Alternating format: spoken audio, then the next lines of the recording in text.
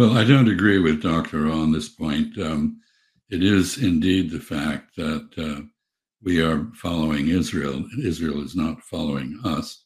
Israel has done us no favors.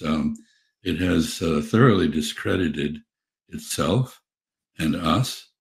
It has cost us a great deal of money, but more important, it has cost us global prestige and influence. And we look impotent.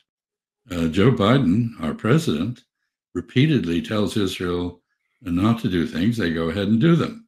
This is a long-standing pattern. That was the pattern with George W. Bush, for example.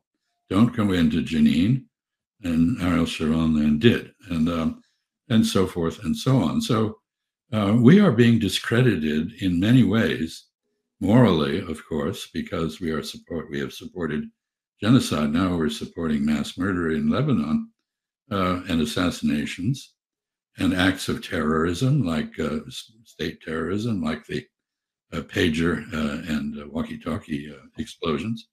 And but we are also losing prestige in terms of credibility in our ability to lead.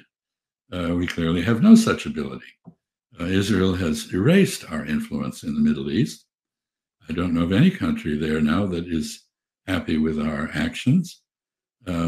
People in the region are realists. They recognize that we are militarily powerful, but we are diplomatically now essentially disarmed.